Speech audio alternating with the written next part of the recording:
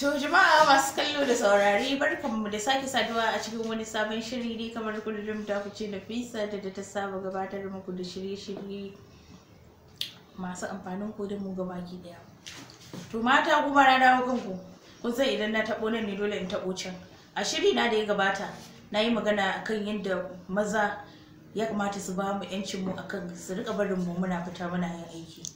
In miji ya yarda da ke ya bar kin fita kin aiki, to kuma fa wannan ba shi bane daman da zaki dauka ki ce an fa baki dama kin fita kin je kin tafi wurin aiki, kuma shikenan wannan daman da kika samu sai ki amfani da shi ta aikata wasu mummunan ɗabi'u wanda ba su kamata ba. Tunda har mijinki ya amince miki kin fita kin yi aiki, to me zaki kawai abin da ya kai ki je ki focus akan aikin nan da kike yi, ki je ki dawo gida ki kula da mijinki tare da 'ya'yanki. Ba wai kuma kin tafi aiki ba, a'a, to abun ma da zaki yi a wurin aikin ba shi ya kai ki ba ma na farko. In kin tashi wurin aiki me yakon ki sa ido ki sa kanki a hanyar da zaki tafi gida, a'a sai kuma ki canza kwana ki tafi wani gurin. To kuma na me wasu mazajen suna da hujjar da za su ce sun hana matayensu su je su yi aiki. Maybe kina da wannan ɗabi'a.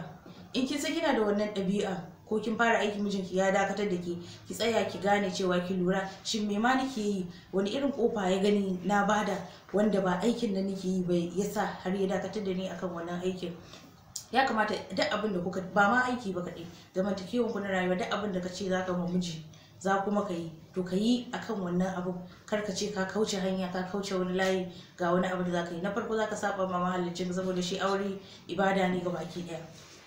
Mata in an bar mu mun je aiki, aikin nan da muka je mu kama kanmu, tunda mu mata duk da muka shiga an san mu da daraja kuma an san mu da kamun kai.